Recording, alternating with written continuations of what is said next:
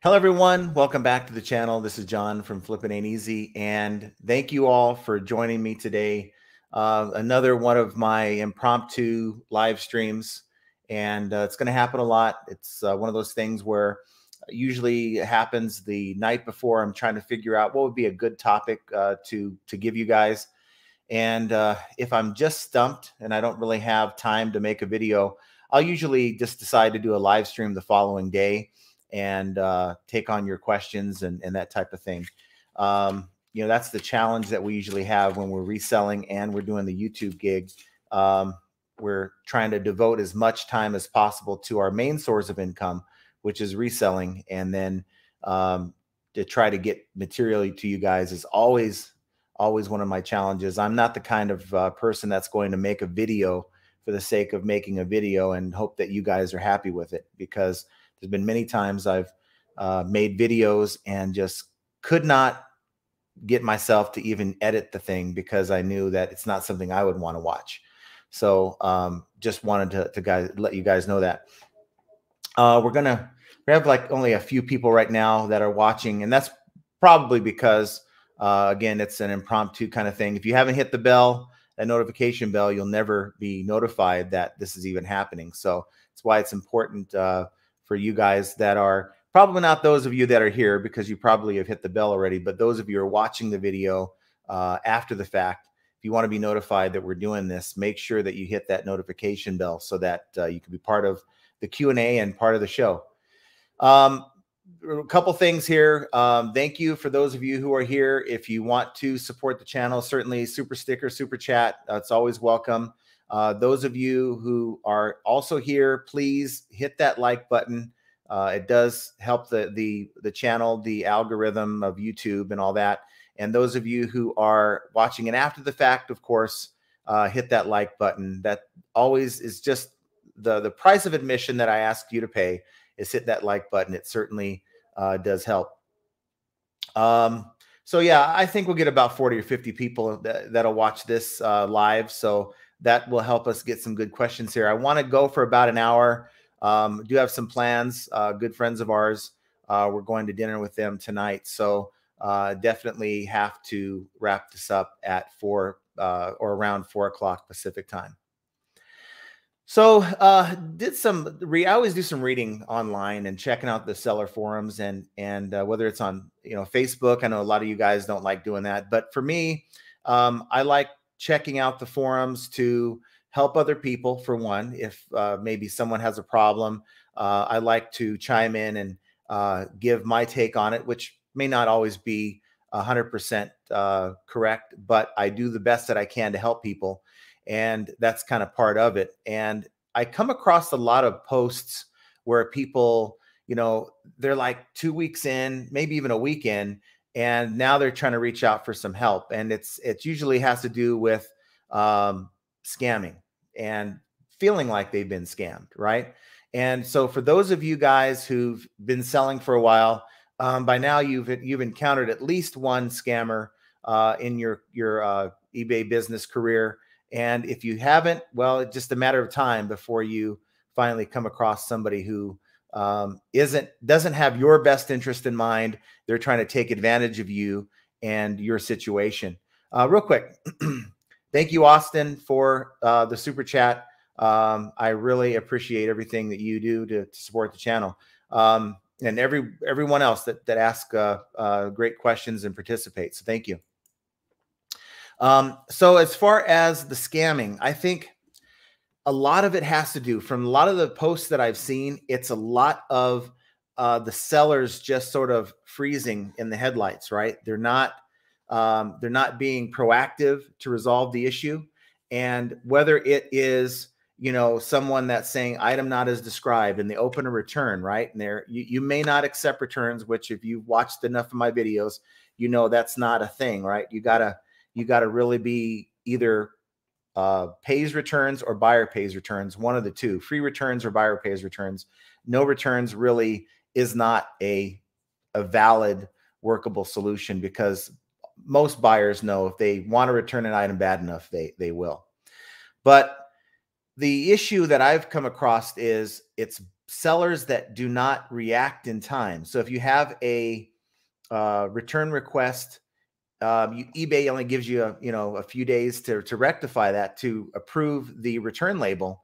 And if you don't do anything with that, that's going to time out. eBay is going to give a refund to your buyer, and they're not going to ask that buyer to return it. They're just going to say, we're done with this. And of course, you now have to rely on eBay to sort of unravel the whole thing, and to rely on any rep at eBay. It's like getting lucky, like winning a lottery, going out and buying a lottery ticket and winning, to get the right rep that might be able to help you. But by then it's just really a shot in the dark. So my main thing is, as sellers, you need to effectively communicate with your buyer. So if that buyer opens up a return, go in and approve the return request. As painful as that may feel, approve that request. And once you've done that, this is what I do. I reach out and send a message to the buyer, letting them know I've approved their return request. Please send the item back. It's not a good time to argue about the condition of the item, because they have the item in their possession, whether it's still perfect and they're just trying to get over on you. Maybe they're trying to get a partial refund resolution. Don't get into the actual condition of the item. Just let them know, here is the return label. And what I like to do sometimes, if I'm buying the return label separate, I'll attach it to that email or that message through eBay as well. And please return it back in the same way that we sent it to you, the same type of packaging. Return all internal packaging that came with the item, all accessories. And, we will, upon receipt, now this is what I do. Upon receipt, per eBay's policy, we inspect the item to make sure it is the same one that we sent you. And I do put a little thing in there that we do have a way of telling if it's the same item we shipped. And for those of you guys know, have heard some of my videos or watched some of my videos before, we use that marker where you can use the black light. We use a specific mark where it's on a part of the item that no one's really going to look at anyway. And so when we get it back, we could check for it to see if it's the same item, right?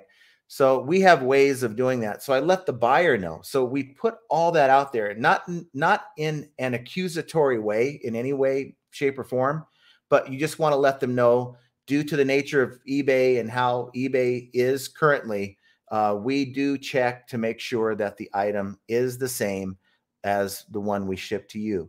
Now, if everything checks out to what you're saying, that it is an issue with the item, of course, we'll certainly give you a full refund, and that includes the initial shipping. Now, a lot of times buyers will say INAD, item not as described, because they really have a remorse issue and they don't want to have to pay for that return label. And so you get it back, you plug it in, everything works fine. What they said didn't happen, and you could probably relist it, but you're on the hook for that return shipping label. Well, and I've even had reps at eBay tell me this, that go ahead and deduct that amount from their refund with the refund tool. So that's something to consider. But really, I think 99% of the scams, or the people we say are scamming us, we have a lot more control as sellers over than we think we do. And of course, the other small percentage is the chargeback issue. I've only had maybe 2 or 3 chargebacks. Now, knock on wood, now I'll probably get one this evening because I've said that. But 2 to 3 chargebacks in the last, say, 3 years of doing this full time. And I've not lost one. And it's because I have a way to do it. You guys can watch my videos. I have a chargeback video. And it's because a lot of sellers just don't know. They try to upload a picture. I don't know why eBay wants us to send a photo. But when we do, we lose the case because we don't give eBay enough information to pass on to the credit card companies. And therefore, people know that. They file false chargebacks in hopes that they're going to get a seller who doesn't know how to navigate through this wonky system that eBay gives us for chargebacks.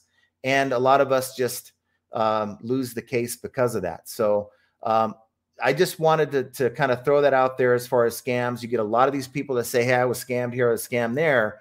But I think if we go back and look how we handled that, or how some of these people say they were scammed, initially handled that situation, there's usually 2 or 3 things that that seller could have done differently to avoid getting scammed. So that's my subject material for the day. I hope that helps somebody. Communication is key, guys. Reaching out to your buyer as quickly as you can after they open that return request, after they send you that initial email, and let them know that you do have a system in place and it's not a problem. Send that return back and you handle it in a professional way. You're going to be able to combat a lot of that nonsense. So want to say hello. We have, of course, you met Austin, set the super chat. Thank you for joining us today. We have Nancy Thomas. Hope everyone had a good day. We have Deborah JK. Good evening, everyone. We have the Disgruntled Octopus. Morning, all. Elio Mora, these lives, love these lives. And thank you. I like doing them. The fact that we right now only have 27, we'll probably get more as we go. But just being able to help you guys and answering your questions, it really fires me up to do more videos, to be honest with you. It's, again, I kind of go back to how I felt a couple of years ago when I first started this channel. I didn't think really anyone wanted to hear from, a guy like me who he's just a basic guy, right? There's nothing special about me. Yet there's a lot of people. We have over 10,000 going on 11,000 subscribers. And I'm thankful for each and every one of you guys, really. Thank you for being part of this live stream. I certainly appreciate that. No One Designs Too. Hey, John, another day, another dollar. My awesome wife, Jenna's also with us.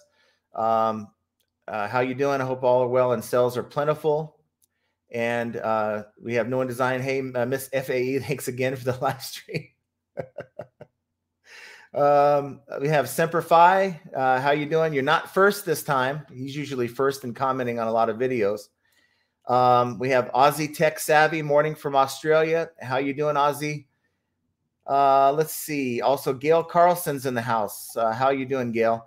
We do have Deborah with a question. It looks like I had a chargeback recently and I sent a picture to the case, but the picture consisted of a narrative of the whole situation. So I'm hoping to get a positive outcome. The Spire was a scammer for sure.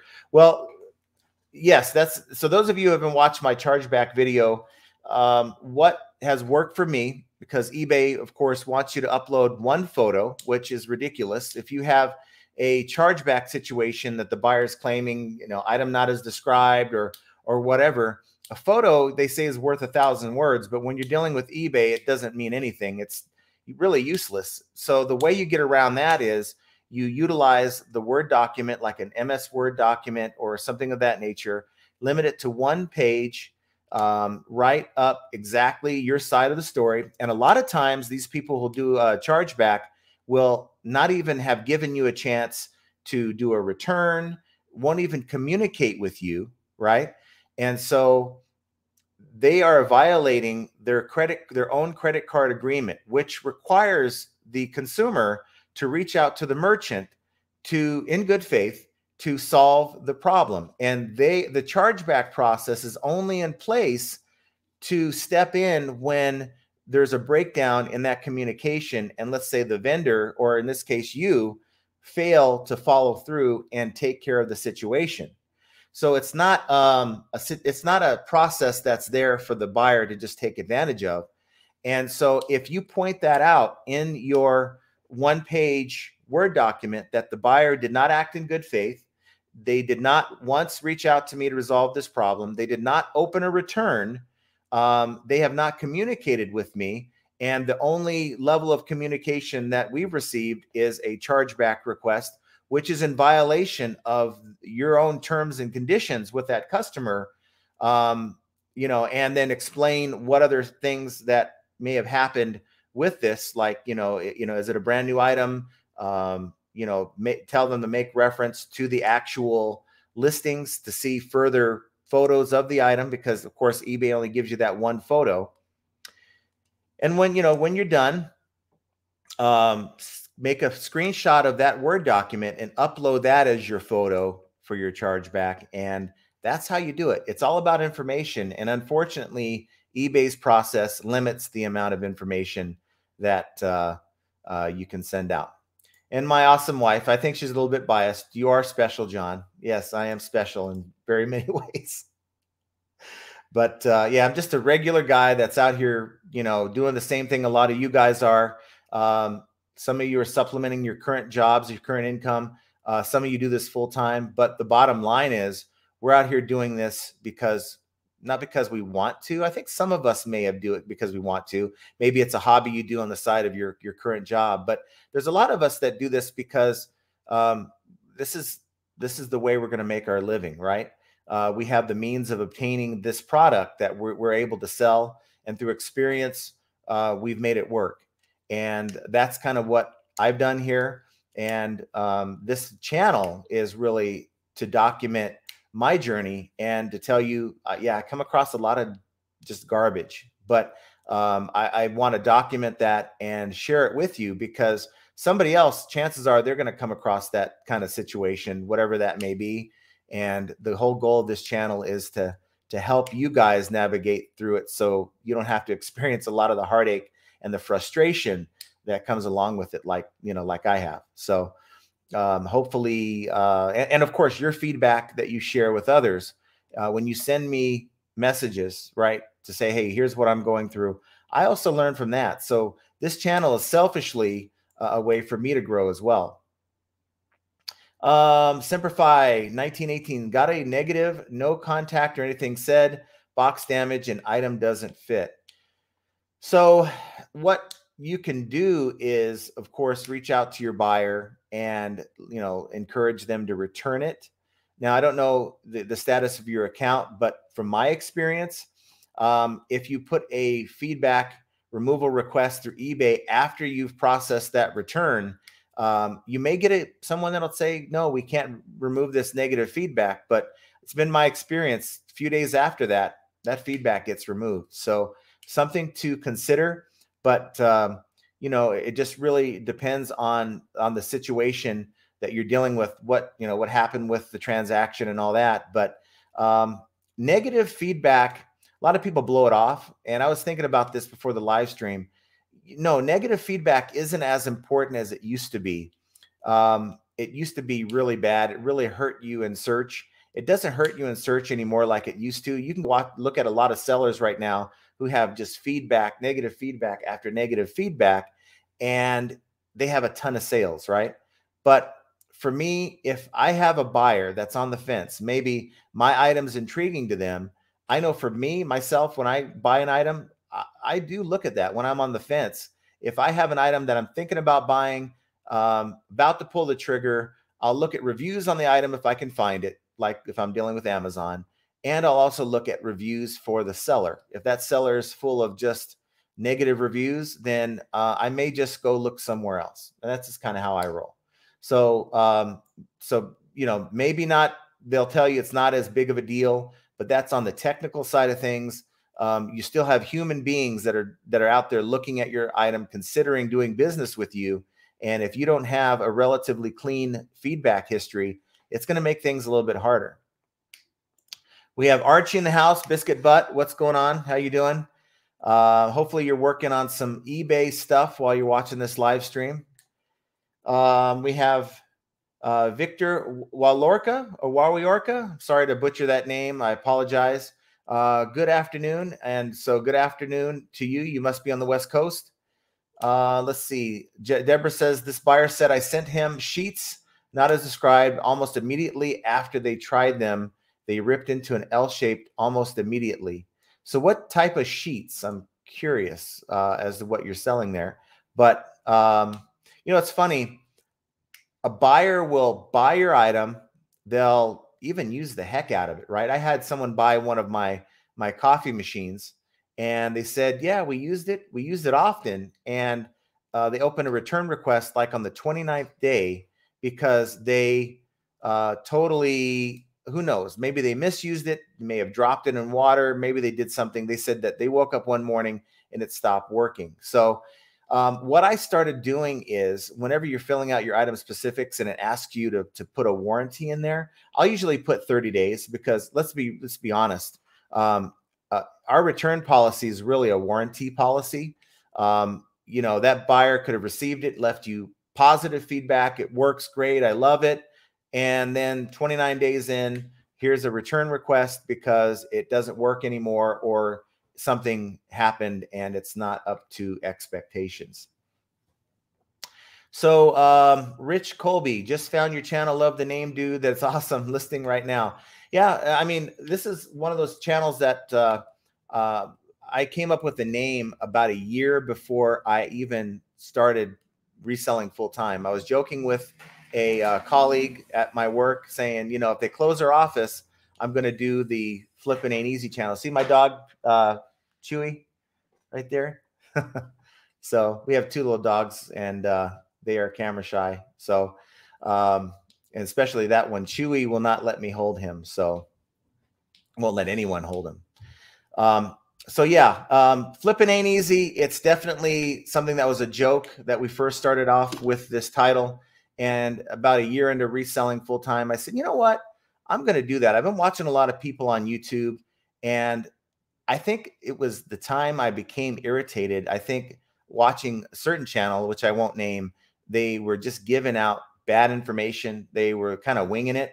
And it's like, that's not true at all. And I'm like, I'm tired of this. So I decided, you know what, instead of complaining about this person to myself while I'm working, let me just go ahead and make this channel. It's probably not going to go anywhere. And it didn't for the first few months. And I got very discouraged. But, you know, it was the few people that were watching me that kept me going. And here we are today. So maybe I feel the same way about 100,000 subscribers as I did back then about 10,000. I feel like it's so far out of reach, but it's a goal, and we're going to try to keep cranking out content for you guys. And hopefully Flippin' Ain't Easy is one of those channels you guys turn to. I really pride myself on trying to give you guys good information, and hopefully I haven't steered too many people wrong. So probably bed sheets. So as far as Deborah, yeah, bed sheets, 350 Under Armour sheets. Wow. Must be some pretty nice sheets. So they opened and they ripped, huh? She said they ripped into an L-shaped almost immediately. That sounds like they were trying to make those sheets fit into something that wasn't meant. Maybe they had a king and they bought queen. So I think that's my mail carrier. And so Jenna's going to get that mail. So I apologize for this. Usually my mail carrier will come here about 11:30, and today we have a replacement. That's why. So my apologies. And my dogs love the mailman because they like to bark at them. So sorry about the interruption. Generally, we try to carve out a time where we're not interrupted like this. And I think we got a return too, so that's always fun. So Rich Colby, okay, I just said hi to you. We have, just got to get down here. Okay, do you incorporate shipping costs into your selling price, or do you charge shipping on everything? I charge shipping for about 90%, 95% of the items that I list. And the reason for doing that is, if someone wants to return the item, you know, let's say they have a remorse return, I'm not going to return the original shipping cost. So, you know, there's a few videos ago I came out saying I'm going to start moving a lot of my listings over to free returns, and the items that are 2 pounds or less, I generally do have as free returns, and I can absorb the cost because I'm getting that 10% top rated seller discount on my final value fees. So generally what I'll do is, if a comp shows someone sold an item for 30 bucks with free shipping, I will say, okay, if this is a 2 pound or less item, it's going to cost me up to $10 to ship this. So I'll back the price down by that amount and list it at that price, and then add the appropriate shipping cost. I have a $4.99 shipping for anything that's under like 8 ounces. I have a $6.99 shipping that's for any other first class item up to a pound, and then $9.99 for 2 pounds or less. And then it goes to calculated immediately after that, because I did come up with a video a while back doing that hybrid shipping policy, and that's something I guess you can consider.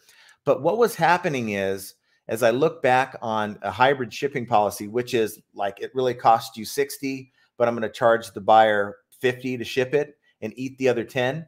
I was getting a lot more East Coast. I'm over here on the West Coast. Get a lot more East Coast customers, and I kept finding that my item was really more attractive, or just as attractive to them as it was a West Coast buyer, and I was eating a lot of extra money on the shipping. So now I just went in and set my shipping for allowing the customer the same discounted labels that I get. And what I do is I will add $1 handling when I'm setting up my shipping policy on the larger items, because the bubble wrap ain't free. These boxes, I'm ordering boxes from Uline at in bulk for about $2 a clip after shipping and everything. My tape and everything else, it's not free. And it's all the cost of doing business. But, you know, you go out to the store and buy something, you notice that things have gone up, right? They're absorbing all these costs into the actual sell price of their item. And that's what you should do, consider doing if you can, because you know, listing on eBay is not free. The cost of all these supplies, they add up. And while you can write them off in your taxes, you're paying for them. And sometimes you have to pass the cost of that to your buyers. And that's why, you know, another topic that comes up, you see a lot of people doing, hey, I charged $10 shipping to this person, and it really only cost me $7. So I'm giving back the $3. No, that's they signed up for it. They're fine with that $10. They paid you that $10. I know you're an honest person, but you honestly have to assess your costs as a seller. That money needs to go back into the supplies that you're buying if you're really running a business. And you know what? The honesty part is you've advertised the actual shipping. You didn't say, I'm going to charge you the exact price of shipping. Now, if you did, then of course you'd have to return that.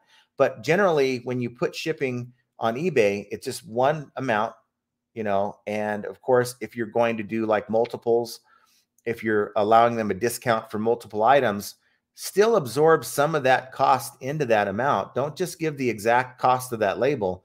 I mean, in the long run, you're going to lose money, I think.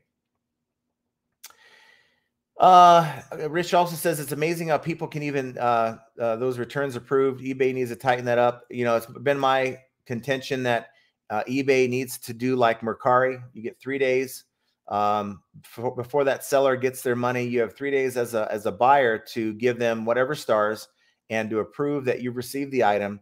And once you've done that, then hey, it's on you. If the item breaks, then you know what? You have to deal with the manufacturer, or better luck next time. And it seems to work. I haven't seen a lot of people complain. I haven't seen many buyers complain about Mercari's return policy, and I haven't seen a lot of sellers complain. So I don't know. Maybe eBay really feels that they have to do a lot of these things to keep their buyer on the platform. And to me, that speaks volumes about the platform, right? If you had such a great product, if you had such a great platform, a buying platform in the first place, you wouldn't need to do these things to keep your buyers coming back. That's just my opinion. Okay, so back to the sheets. Deborah they had them for 2 months, never contacted me, just open a chargeback. So for me, if you're still dealing with that chargeback situation, go back in, write that Word document, let them know they never contacted you at all. You have a generous 30-day return policy. They never used it. And outside that 30-day return policy, we do not warranty our items. So unfortunately, this is not an item not as described situation. This is simply someone wanting to return the item outside of our terms and conditions. And anything that they're doing at this point is in bad faith. That's kind of what I would say. And, you know, I think the misconception with chargebacks is that, at least from a seller standpoint, is that all the buyer has to do is open a chargeback, and the credit card company is just going to try to get that money back from them. And that's not true entirely. The credit card company is going to ask you as a buyer to justify and give them some documentation. So when they go in and open the chargeback on your behalf to that company that they're dealing with, they have some information as to why this chargeback is being opened. And the reason why I know that is I've actually had to open a couple chargebacks a couple years ago, quite large chargebacks, and I won both of those cases, but it wasn't fun at all. I had to go in, find invoices. I had to go in and find documentation, communication that was back and forth about promises that was made that were never kept. And I had to forward that on. Must have been about 20 documents that I had to forward over. And it was because of that I won my case, I believe. But I can just imagine someone who's not prepared to provide that information. It's going to be harder for that credit card company to justify a chargeback if that buyer isn't willing to provide anything. And I think that's where a lot of people think incorrectly that the seller is just out of luck once a chargeback is opened, and that's just not true. Gail Carson, my first return, they order a pinball manual from me. I sent it, and they said sent the wrong one. The one they said I sent never had, so I'm waiting for them to send it back. That's interesting. So that sounds like a swap out. Maybe they had the wrong manual, you had the right one, and now they don't care about the one they have, but they're going to send yours back to get their money back. So that's easy. Communication before they send it back. Communicate that, hey, no problem, send it back. We have a way to know that this is, our item. They don't know that.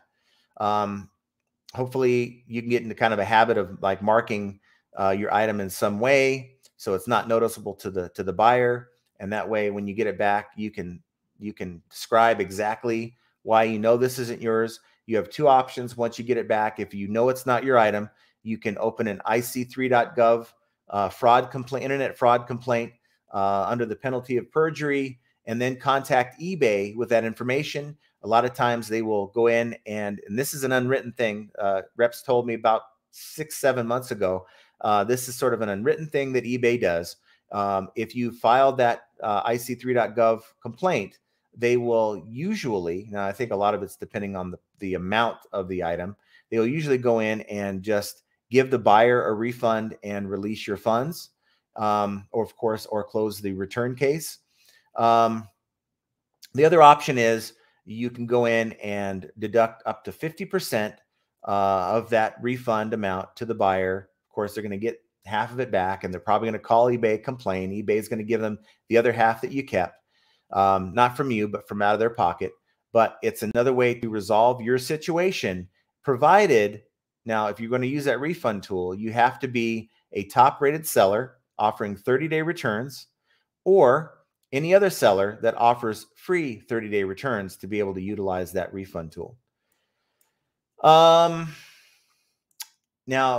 Gail says, if I understand it, if the item is not returned by a certain date, eBay will close the return. And usually it's like 30 days. It's like 30 business days. And I think it also depends on the reason for the return that gives them that much time. So, of course, your buyer not wanting to pay for the return label will say item not as described. That will usually jack it up to like 30-35 days. And now the thing is, let's say the 35th day is come and gone. Now eBay gives them an extra 10 business days after that date, just to be sure that the item isn't crossed in the mail somewhere and they didn't send it at the last minute. That's kind of what they do. And then after that 10th business day, after the date it was supposed to be closed, then they close it automatically. The system will. I just had one where someone bought a glass carafe for a coffee maker, like a replacement one for their coffee maker. A lot of people, they'll make coffee, get it all burned up because they left it on the hot plate there, and they'll order another one as a replacement. Well, they got it back, and I guess somewhere in the item specifics, it was actually described in the coffee maker as a programmable coffee maker, and so they wanted to return the item under the guise of buyer said or seller said that this carafe is programmable. Now, there's not one programmable carafe in existence that I know. It doesn't even make sense, right? But they got the item not as described, a return label, and of course, I let them know, hey, we will accept the return, and to give them the whole spiel, they just kept it, right? And that finally dropped off automatically. So yeah, they will eventually close the return. It's just a pain. If you call them, they'll tell you, you need to wait past this date, and then it'll automatically drop off.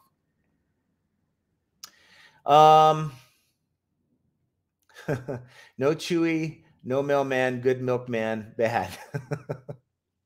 I swear, it's, I even asked my carrier yesterday. I said, "You're going to be here tomorrow, right?" Yeah. Okay, so good. I know she's going to be here at 11:30.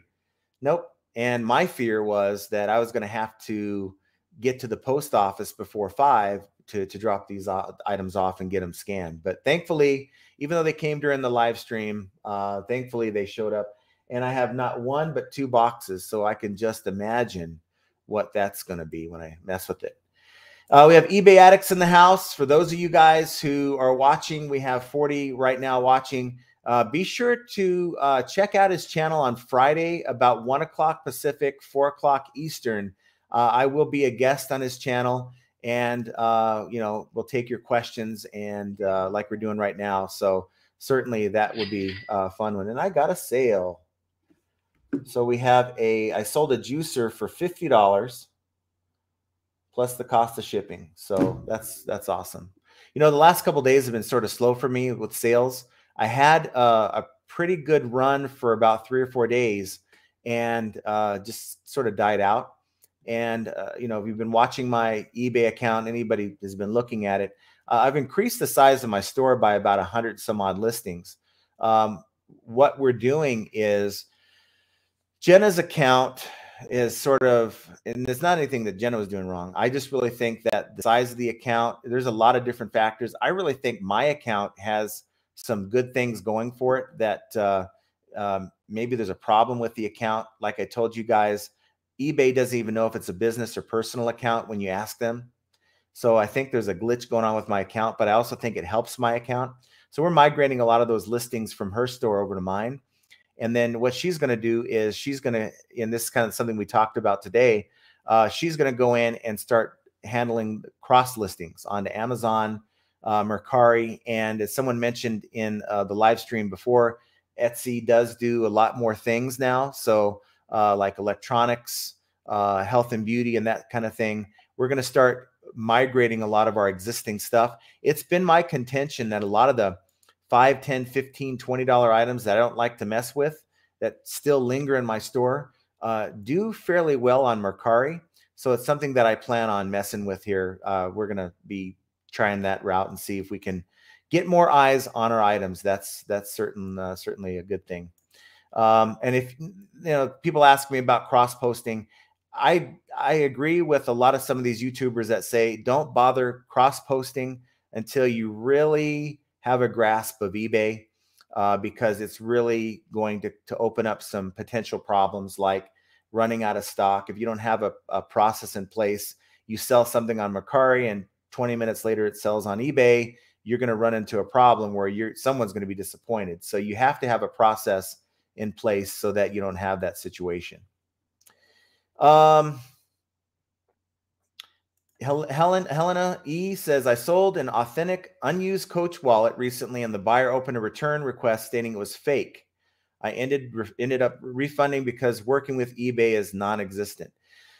And so this is another thing I see a lot of people do. It's that, it's that idea of they just don't want to deal with it. Sometimes I would almost always, unless they can prove to you that that was a fake wallet, open a return, send it back. We'll be glad to give you a refund. Yes, paying that $10 for that refund label, return label, isn't fun. It's $10 that you had in your pocket that you're not going to have anymore, provided they return it back to you. But it puts the onus back on the buyer.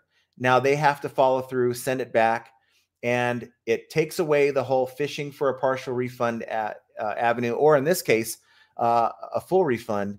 And it almost tells me that if you send an authentic Coach wallet out to them, if the stuff you're selling is authentic, it almost tells me that this buyer has done it before. And they've got away with it before. They were able to get a full refund or a partial resolution. And, we have to train our buyers to follow eBay policy. And I think unless it's your fault as a seller, it's probably bad practice to give them partial or full refunds without them sending back the item. We're training these buyers to circumvent eBay policy. And then when they get to that seller who follows eBay policy, they're trying to hold it over their head. And I just really think that collectively, I mean, I can't do it alone. Collectively, if we follow that process, I think it's going to be better for everyone. Now, I've done partial refunds. I've even done full refunds without them sending it back. But that buyer has had to prove to me that I screwed up bad before that happens. Austin says, I'll probably get a return this week for something the buyer didn't notice in the photos. When I get to the point of this, when eBay won't hold all my funds with basic store and 205 solds. So when will I get to that point? Well, usually it's like 60 to 90 days. And you'll also notice that when you sell an item, you won't usually get the funds released to your account until the item's been delivered. So they're just trying to protect themselves. And, a lot of people don't want to hear this, but eBay is trying to protect themselves from the bad sellers, the fly-by-night sellers who are out to scam buyers. And eBay doesn't want the reputation that, I bought this item and I never got anything and they kept my money. So they're going to treat you like a criminal. And unfortunately, you have to be in the eBay jail because of bad people that want to scam people. And it's unfortunate, but it's something you have to do. Be a good seller, do everything you're supposed to do. And this return shouldn't hurt you at all if you handle it properly. So that's kind of what eBay is looking for. They just want to make sure that you're going to be a good seller and follow their processes. And eventually, usually 60 to 90 days, they'll release you from that jail, start giving you quicker payouts, and won't hold your money when a return is open. Rich says, bubble wrap, tape, padded envelopes, time to package and take the post office. All is not free.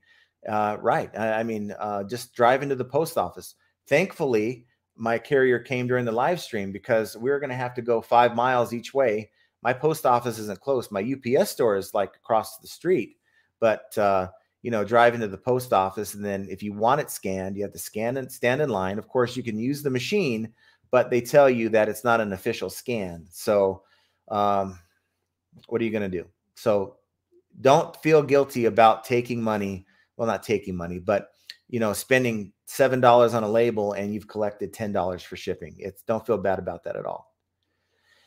LSGS Rob says, you're nice. I always did calculated and charged a $4 handling when I did electronic. Shipping isn't free. And whatever that amount is, I mean, usually it's $1 for me, because sometimes I will take, let's say I have a 19 by 17 by 10 box, and I will weigh it when I'm doing my listing to be, let's say, 20 pounds, figuring in the weight of my packing material.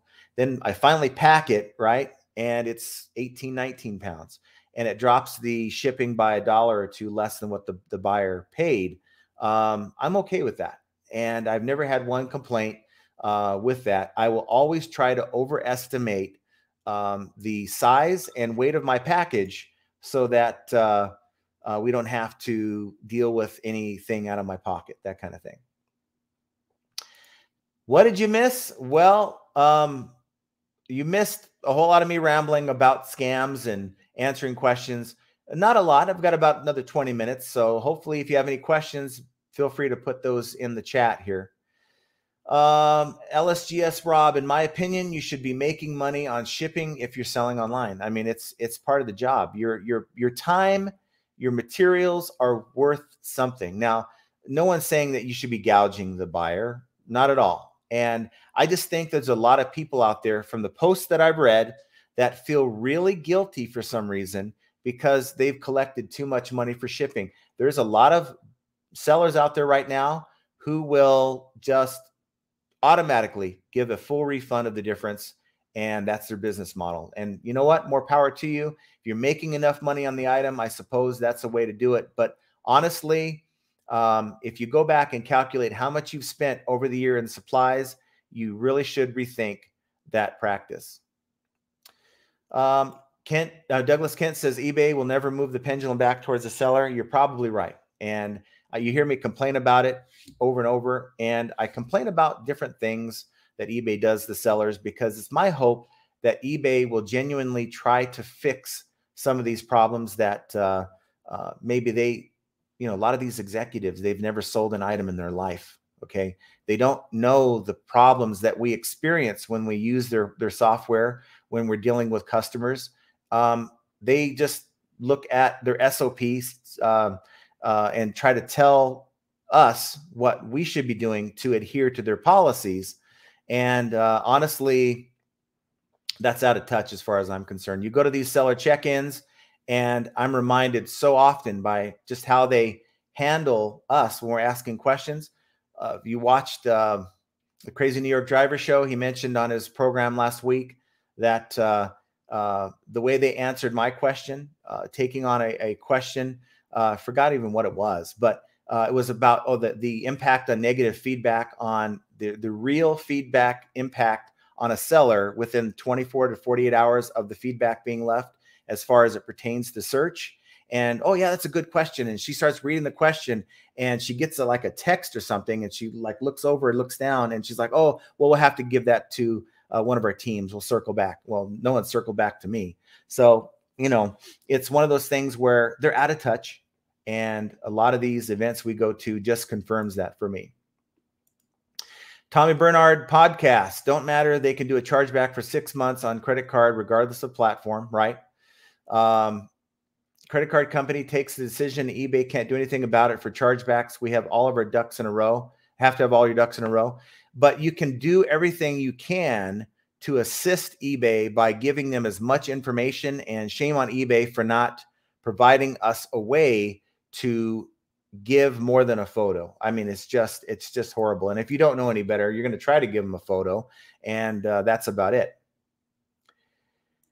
Yep, tell them you have surveillance and film everything incoming, outgoing. I mean, the buyer doesn't know. And if they're trying to pull one over on someone, they're going to like, whoa, wait, this may not work. Of course, that only works for some buyers. Some buyers just will still try to follow through with that scam, or, try to get over on you. And you know what? More power to them. And then you could finally say, once you get burned, it's the cost of doing business, I guess. No one designed to. Chargebacks are easy to dispute and win if the chargeback was outside the allotted return policy time. Few of them after 60 days, and I won them all. Well, you can go up to 6 months, right? And what happens is, and excuse me, my nose is itchy today. What happens is they have and I had this happen. As a buyer, I charged back a pallet. It was just nothing close to what was mentioned in the manifest, right? And of course, it was over 90 days had passed, and I contacted the credit card company, a large credit card company, Capital One in this case, and I said, "What's going on with this?" And initially we're saying, "Well, we're not going to be able to do anything for you here." And they transferred me to somebody, and that supervisor said, "Well, let me put you on hold for a minute because I see something's wrong with this." And they came back and said, we've timed out. We were supposed to handle this within a 90-day period, and we're going to eat this. And it was quite a bit of money. And thankfully, of course, I called back, and they still didn't remove it from my account.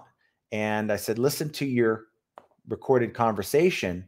And of course, they went back, listened to the recorded conversation, and they lived up to what they told me, and they deducted that from my account. So and it turned out to be a credit. I had the zero balance on that card. So it was kind of cool. They said we could send you a check, or we can give you a credit. I said, just let it be a credit, because I'm going to be buying more stuff with it. So yeah, there's a lot of details that a lot of newer sellers just don't know. And just know this, that it is very difficult on both sides to either win or win a chargeback, whether you're the person that's buying the item or the seller. As long as you're doing everything you can to fight that chargeback, then that's all you can control. And Helena E says, I always photograph the item with the packing slip showing the sealed edges to avoid swap outs. And, you know, I tend to trust the buyers who provide me photos with the returns versus the ones that just try to claim something's wrong. And those photos will help you determine, now that's not my item. Let's see. And Gail says, I've tried to contact them, but they do not want to communicate. And you know what? You need to put in there that the buyer did not act in good faith when they opened their chargeback per the terms of their own credit card, your own credit card agreement. This buyer is required to reach out and deal with the merchant, and they did not do that here. And I can tell you that is going to be something that eBay can back up. They have the records if the buyer reached out to you or not. So it's definitely helping eBay fight on your behalf. And, you know, we have this $20 charge. So if you lose the charge back, eBay charges your account $20. And it feels like a money grab. And let's face it, it is a small money grab. But to be honest with you, if you have a legitimate argument against that chargeback, you should be able to win that chargeback by providing that information. And I think most people who get hit with that $20 fee for losing the chargeback probably did not have much of a case or did not provide information to eBay or didn't know how. And that's shame on eBay for not giving us the ability to do that. 35 days on a return. I've never had it that long. At most, it's 15 business days or 3 weeks. Never been longer than that for me, regardless of what I sold. Check the reason. So if it's not as described, they give the buyer more time. And I can tell you this because the other day I was looking at it and it's like, wow, you know, I haven't heard from this person in a week. They, you know, it shows that they haven't sent it back, and it's going to give them another 2 to 3 weeks, at least for the date they have to return it by. And it's excessive. But I've been told by eBay representatives when I called about their policy, it's based on the reason why the return was open. So an item not described is going to give the buyer more time than changed mind. No one designed to item specifics. It's a tricky one, and customer will use it as a tool to do bad returns. So usually put NA in all my item specifics that I deem irrelevant. Yeah, it is. It is kind of tricky, but you know what, to be honest with you, you could put everything correctly in the item specifics and they can just say whatever they want. And eBay doesn't care why they open an item not as described. They're just going to allow them to return it. I only list cross list with multiples. It cuts the confusion, but then again, that's just me. I deal with multiple replenishable business model, and I'm yet to find a inexpensive tool that would allow me to cross post and keep track of inventory in real time. Until that happens, we're just gonna wing it. And unfortunately, if it comes down to Mercari and eBay selling the item at the same time, the platform that penalizes me the least is going to be the one that gets the cancellation, because I have to protect my account. And you know, someone is going to be disappointed, and I'm not going to do it to where it hurts my account. Just not going to. And there, you know what, that might seem on the surface as being dishonest, but you have to protect your account. And you know what, if you did something shady, then you should eat it, right? But who's to know that two people are going to buy the same item within 5-10 minutes of each other? So that's kind of how I roll with that. Rich says, always a good practice to look at the situation with yourself as the buyer. If you're willing to pay your own shipping and handling and it seems reasonable, then proceed. If not, pivot and change as necessary. Okay.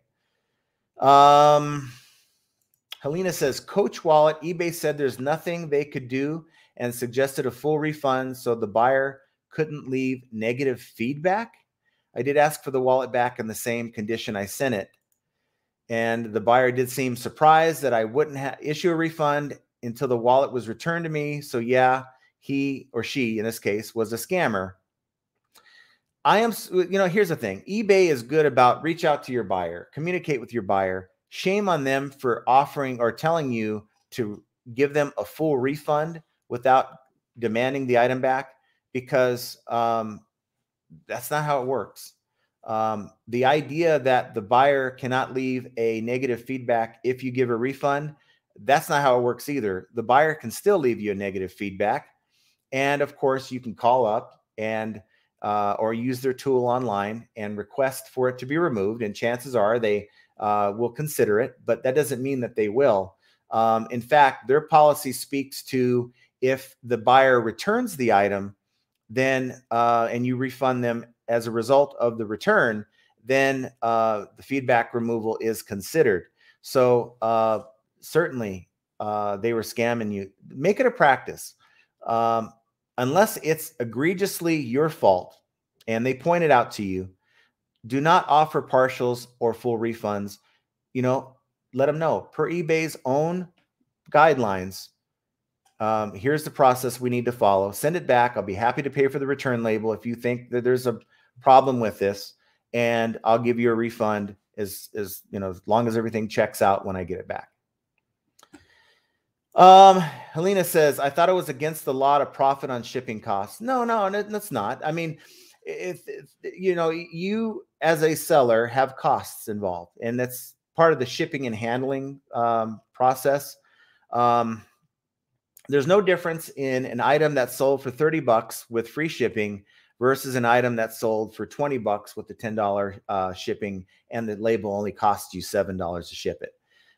In both cases, you're making an additional $3 over the cost of the label. And if someone can point to a law, I'll be glad to look at it. But to me, there's in no way, shape, or form, you're being upfront with your shipping, right?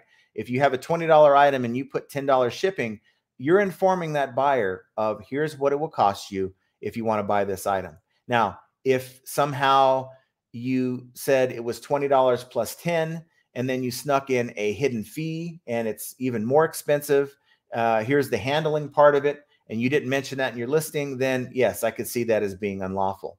But, I've done this, 2,000, 3,000 items a year. And most of my items do have additional shipping, and it's never been an issue. Let's see. Rich says, just like the shady practice eBay is doing when we sell an item and they send offers to our buyer with lower offers, unethical, and shows that they're getting further out of touch with the sellers. Yeah, it's this thing where you sell an item, they check out, they go to pay for it, they pay for it, and on the bottom of the screen, it shows that same item being sold cheaper. And they're like, oh, wait, why did I spend 20 for this? I get to spend 15. I need to cancel. And so they go and buy that item for 15. Now they go to cancel your item and you're left holding the bag. It's just bad business. Anytime you set up your site to confuse the buyer, and you can't tell me that offering an item for cheaper than what they just paid is not causing buyer confusion. When you confuse your buyer, it causes a high level of customer effort, and that's bad. You're not creating an easy shopping environment when you have to go and ask the seller to cancel your item because you found it cheaper. It's just ridiculous. Ricardo says, greetings, John from Orange County. Did you just mention that the USPS machine scans aren't considered an official first scan? It's not. And they'll tell you that when you, I believe they'll tell you that in the machine, but I'll do it anyway when I'm in a pinch, rather than just dropping it in the bin and hoping for the best. At least I have something to show, even though it's not an official scan. But yeah, there's a couple sellers that pointed out to me that it's not an official scan, but at least you get some kind of a paper trail rather than just dropping it off in the bin. Cumberland Carpet Care. I figured out the shipping plus 10%, then add it to the price. Either way, the buyer pays shipping. There's a psychological effect to the word free. There is. And if your item, after you've done that, it falls within the actual market value of that item. So I may think that this item is a $30 item. It may cost me $10. So you're going to charge $11 for that label. So you're going to price it as $41, but the market is really $35 or $32. You're going to have a harder time selling that item to absorb that. So as long as you're pricing your item to where it's within the actual market price of the item or the solds of that item, you're going to have a better chance to sell that item. My sales have picked up since the last few lives. And that's because I've done a lot of sourcing through the electronics to the Goodwill here to supplement. I just paid for 3 pallets of merchandise that I will be picking up next week, and that'll give me a boost to my store as well. But I got to tell you, without the Goodwill sourcing, it would have been really sad. I've made some pretty good sales with some of the stuff that I'm picking up. So not to, a lot of you guys already know. So nothing I'm sharing with you is new news to you, but it was new news for me. And this is one benefit that I get from having this channel is your awesome feedback and direction. Finally, when I had a lull in sourcing, I was able to listen to what you guys were offering me, and it's definitely was good advice. So thank you for all of you who were telling me check out thrift. And I haven't done the yard sale thing. We don't get a whole lot of yard sales out here in Vegas. Not a lot of yards in Vegas, to be honest with you. It's a lot of the communities are just kind of mashed together. And any of you live in Vegas area know you can just go out in your backyard. You probably have rocks out there, and generally you won't have much of a yard for a yard sale. And so it's a little bit less, they have them, but it's compared to California, it's not the same. Let's see. Rich says, I agree. Never give a refund back for extra they paid in shipping handling. They entered into a legal agreement and knew exactly what they're committing to 100%. And if you notice, when you do a refund with eBay, right, the refund tool will come up, and what's grayed out? The original shipping that you charge that buyer is grayed out. By default, eBay is not expecting you to give that original shipping back. Now, I will unclick it, click on it, and offer that refund of the original shipping that they paid, that I paid for that outbound label, if they're returning it because I screwed up. But if it's one of those things, even if it's an INAD, they're saying that, hey, you screwed up, but I can confirm that, no, they're just trying to get around paying for the return shipping.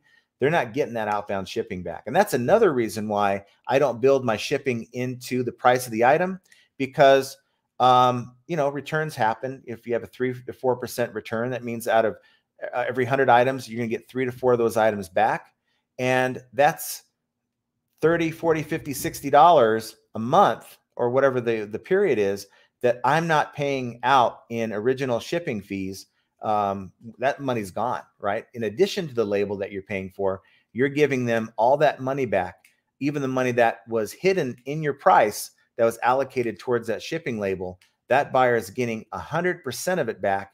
And to me, I'm willing to do that only on very, very light items. It's not going to be a big deal when, I get the item back. Eating $3, $4, $5 for a first class label is not the same as 20, 30, or 40 bucks on a larger item.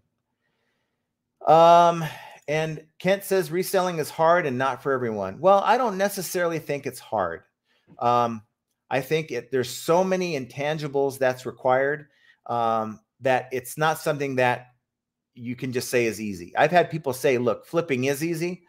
And to me, if you could say flipping is easy, then you're not doing something right, or you're not selling many items. You might have a few items listed, but it's not easy. So if you expect just to get up and just breeze through the day without having any upset customers, without having any chargebacks at any time during your career, without having any, difficult situations, the other day I took a hit on my account. I sold this stereo system, and I was wrapping everything. I was getting the speakers wrapped up real nice, and the main unit was in the box. I don't know how it happened. The box slid off of my shipping station, and it made a loud thud. And I'm like, oh no. So of course, what do? I grab the unit, plug it in, dead, wasn't working. So of course, had to tell the buyer and disappoint them, and they were cool with it, right? But you can't have too many of those. You only have 2 before it hurts your account. eBay gives you the first one, and after a certain amount of time, that falls off. I think it's like a year. But, you know, it's just one of those things that I didn't account for. Mistakes happen, accidents happen. And that certainly wasn't easy. It upset me. It was disappointing. It was an $80 sale gone. And, you know, tell me how easy that is. So flipping ain't easy. That's just 100%. It's work. Rich has been doing it since 98, and it's never been easy. A lot of folks don't realize that. And, you know, it seems like that on the surface. So that's why a lot of people will start this business and they will quit because they don't want to deal with returns. My friend thought it was easy. I don't want to, after about 2 weeks, I don't want to deal with returns. I don't want to deal with testing these items. I don't want to deal with inspecting these items. I don't want to deal with shipping these items. To me, that's the biggest pain in flipping is, you know what? You love the items that are sold, right? But what happens once you sell an item? You have to ship it. And that takes a lot of time. The more items you sell, the more time you have to devote to shipping. And it's not easy. Chris says, not sure if you ever do close, but if you come across the big buy or warehouse clean out and it isn't your thing, I'll mess with it. I'll pay a finder's fee. Chris, you missed me out by about, I'd say 8 months. I had literally 14 boxes of clothing, and most of them were new and with tags. I had some Macy's Macy's shelf pulls that had new with tags. Had bought a lot of shelf pulls off of Amazon a couple years ago, thinking, oh yeah, new clothes, you know, and stuff wasn't selling for me. And so sold it locally to a lady for, I think she paid $1.50 a piece. And I had, wow, I don't remember how many, over 500 pieces, around 500 pieces. She came and picked it up. So you missed me on that one. Rich says, reselling is not hard, but getting your processes in place and everything set up to make money while you're sleeping is work. It takes work to get there. It takes work to figure out what works for you. Some YouTuber might say, hey, this is what I do. You try to emulate that. Well, maybe that doesn't work for you. And maybe you sell something different. Maybe that's just too involved or not involved enough for what you need. So you have to figure out and sit down and think about, okay, why is this process a problem? What can I do to improve this process for myself? Now, if you do that at a 9 to 5 and take that to your boss, they're probably going to laugh at you, right? You don't have to worry about that as a reseller. You can implement these changes right away and make it work for whatever you're doing. But sometimes you have to sit down and figure that out. Many watch YouTubers and get the wrong impression, right? Look at this nice car. Look at this nice house. Look at this nice resort. Look at this and look at that. I can tell you, I mean, there's nothing special about what I have going on. I'm just an everyday guy and just trying to share my experience with you guys. And YouTube can be misleading because a lot of times you only see the good. You only see the good.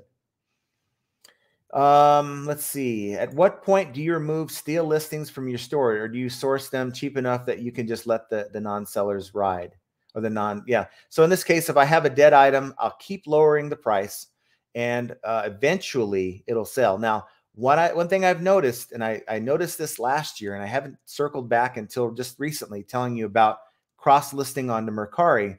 A lot of these items, I don't know what it is, but a lot of these smaller ticket items, your under $20 items, tend to sell better on Mercari. That may be because Mercari is more of a small item, maybe online yard sale mentality. I don't know what it is, but a lot of the stuff that wasn't getting any traction on eBay was getting traction on Mercari for me. And so I would say to start cross-posting the smaller items over to Mercari. The smaller items, meaning anything, let's say under 20 bucks, and give that a shot. And of course, I wouldn't do that until you had some experience. And by the time you get to that point where you're dealing with stale listings, you probably have enough experience to maybe venture out to another marketplace like Mercari. So that's something that you can try. But you know what? Sometimes you just have to realize maybe I just got to take it down because eBay does penalize you for your sell-through rate. And the higher the sell-through rate you have, the more traction that eBay is going to give you. And someone made this because we're all trying to figure out the algorithm. Someone made this point a while back ago that eBay will not give you more than you can handle. You can prove to them that you can handle more business than, through your actions and your listing habits and your keeping up with everything you need to keep up with. Then they'll feed you more, right? And I think that your sell-through rate has a lot to do with that. I got to do better with my sell-through rate. Sometimes it's easy to want to hang on to that item and keep trying to lower it and do it. But if you have bad photos, if you have a bad description, if you have a bad title, if you have a bad product, it's going to hurt you in the long run. So do everything you can with what you can control. Try to blow it out, clearance it out the best you can, even if it's maybe at your cost plus the cost of shipping. But eventually you're going to have to just cut your losses at that. And let's see, at what point will you give yourself I made it moment in reselling? I don't think reselling is something that you can, unless you're really finding a great source that can bring you 6 figures in every year. That's after your fees. And, a lot of people will say, like, I made between 2 accounts, made $130 in eBay last year. That's just eBay, not counting the other marketplaces. But I didn't make that. I still have my shipping, my eBay fees, I have my cost of goods. I made maybe half of that, right? But I don't feel like I made anything. I think for me, that's why you see like a lot of these big YouTubers, like Harry Tornado. He came out last year and said, hey, I used to be a full-time eBayer that did YouTube. Now I'm a full-time YouTuber that does eBay, right? I think because of that, he can say he made it, but it wasn't because of eBay specifically. It was because of YouTube. It's really tough. I mean, someone like maybe Daily Refinement, I don't think even Chris is even in a spot where you can say, hey, I've made it, because otherwise, why would he be trying to refine his processes all the time? He would say, hey, I found it. I'm going to stick with it. But that's not what he's doing. So I really think from a reseller standpoint, this is just a means to an end, and there's really no I made it side to it. Some of you out there can probably prove me wrong. You're making 6 figures after everything's said and done. And hey, if that's working for you, then you're the exception than the rule, because most sellers on eBay don't make more than 30,000 a year doing this, and that's full time. It's because many different things. I mean, it could be their sourcing, could be how their pictures look, could be how their titles are, could be how they handle the customer. So many variables in that equation. And it's the ones that really have it knocked out. Their sourcing, everything is perfect. They've expanded to a warehouse, they have employees, and they're able to do those things to be a success. Whereas the normal folks like you and I will probably never be able to say they've made it. So guys, it's a little over an hour, actually a lot longer than I wanted to be on this live stream. And I want to thank you. We have 50 people watching. I think this is a pretty good live stream for not having a whole lot of subject material to share with you. But, this ever-ending journey that we're on to try to say that we made it. I mean, maybe, hopefully some of you guys, and hopefully maybe me, can get to a point where we've said that, but I don't see that. I mean, from my current business model, I don't necessarily see that as happening. Maybe that'll change in a few years, and maybe your situation will change in a few years. But all said and done, it's all another example of how flipping ain't easy. And I want to thank each and every one of you guys. Thanks for the super chat, Austin. And comment down below, hit that like button on the way out, and of course, subscribe to the channel. And we will see you guys very soon.